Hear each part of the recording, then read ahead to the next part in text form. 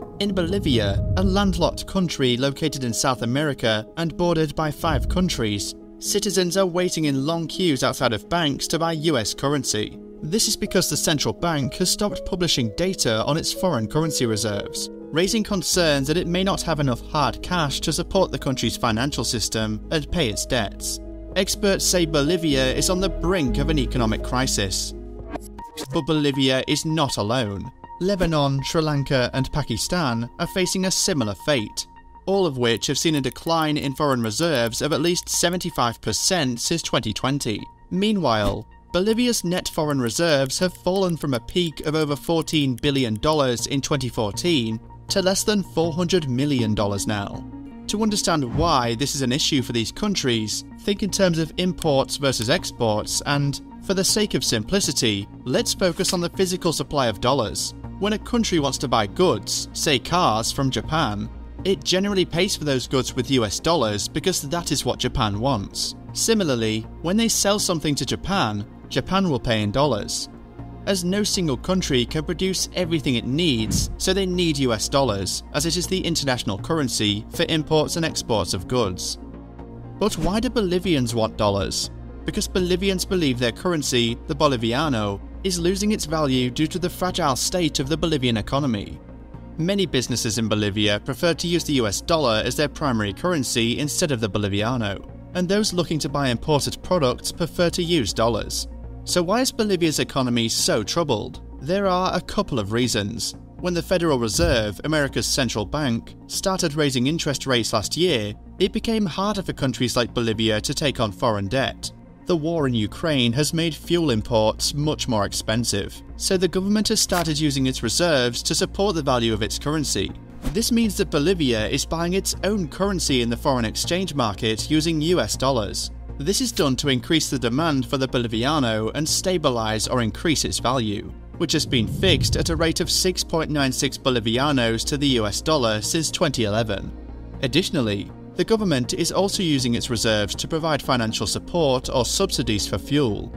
The shortage of US dollars in the country has been made worse by recent problems, but the underlying cause is a long-standing issue. In recent years, Bolivia has experienced political instability, particularly in the aftermath of the 2019 presidential election, which was marred by allegations of electoral fraud. The election was won by Evo Morales, who has been in power since 2006, but his victory was disputed, and mass protests erupted throughout the country.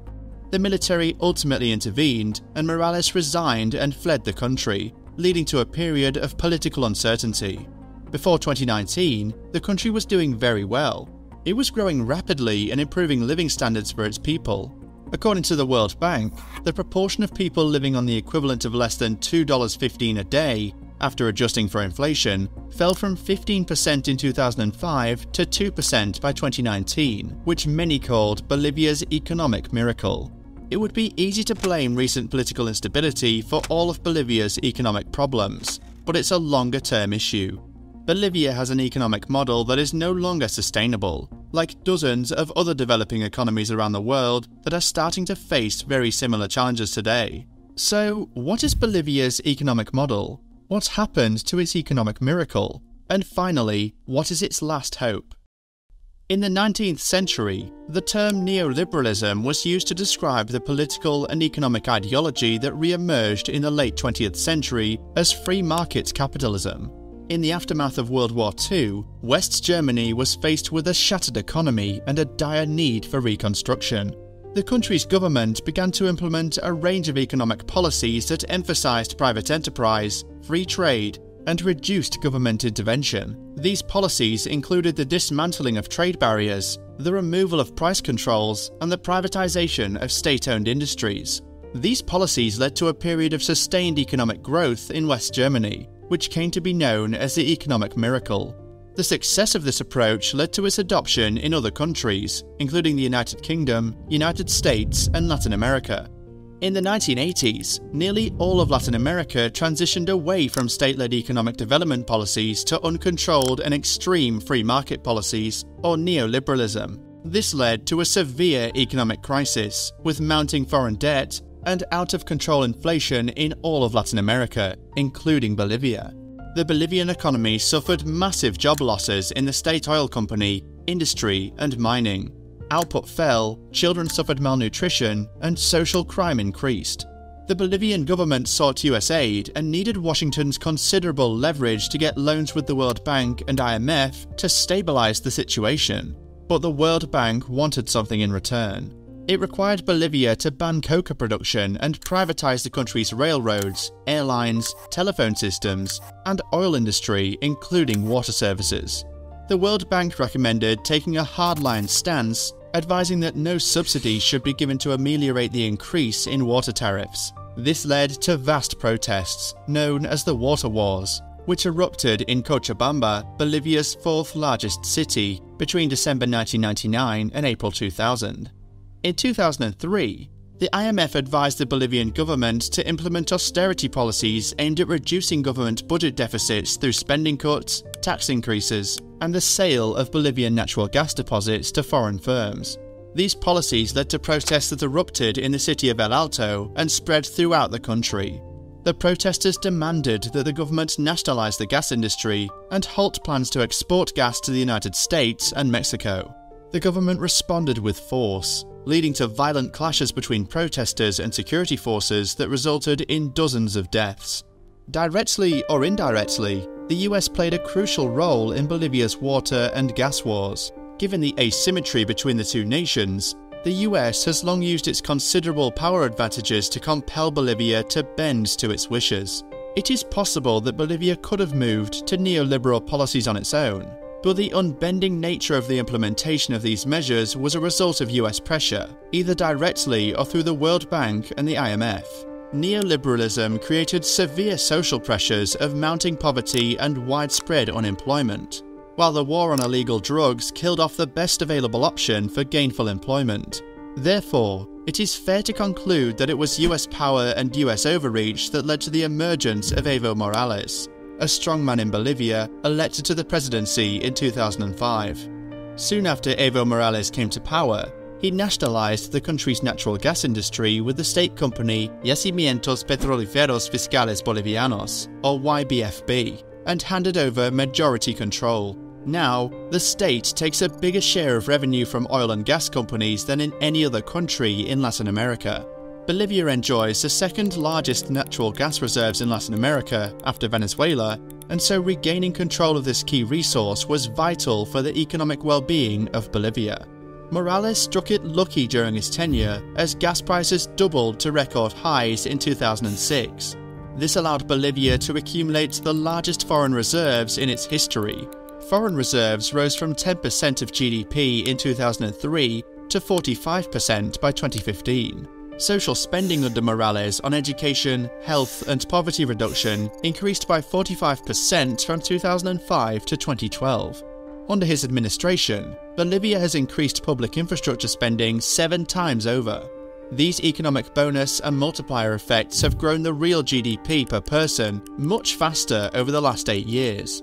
For a while, things looked good in Bolivia still today.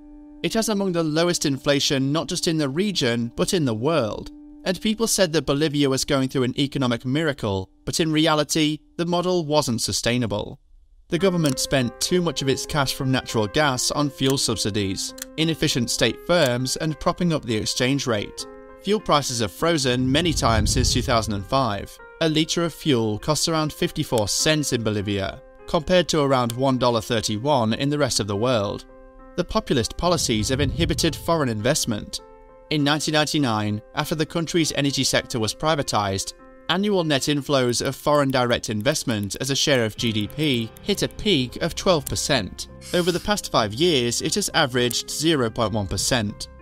The tipping point came in 2014, when Bolivia's finances started to deteriorate, mainly because there was a big fall in gas production, but the government didn't scale back its policies. Instead, it piled on debts and used its reserves to fund things like subsidies or to pay for its currency pegs.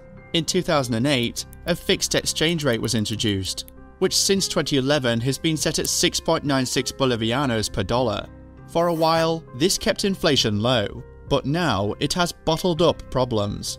Public debt has doubled since 2014. It's now around 80% of GDP, which is above the regional and world average and dangerously high for a lower middle income country.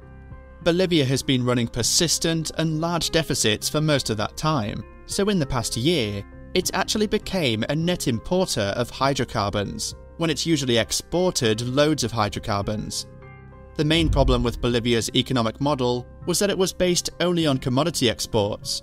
It failed to develop basic industries, such as steel and petrochemical plants, for the industrialization of its vast natural resources and to diversify the economy. Now, both gas prices and production have been falling since 2014, and the cash gusher is running dry. The country's gigantic informal economy provides a cushion against a meltdown. Over 2/3 of Bolivians work in the informal sector, which is one of the highest shares in the world. Since fuel in Bolivia is so cheap, much of it gets smuggled abroad and sold at higher prices. So there are dollars circulating in the Bolivian economy, they're just not necessarily in government coffers. The final long-term hope for the government is lithium, which is used for things like batteries, smartphones and electric vehicles. Bolivia has the world's largest lithium brine resources, but it hasn't yet been able to sell any lithium at a commercial scale, and Bolivia's populist policies have turned off much needed investment. So there are these kinds of flashes of hope, and Bolivia might have a saviour in lithium, but it has very serious structural issues that have built up over the last 20 years, and those aren't going away anytime soon.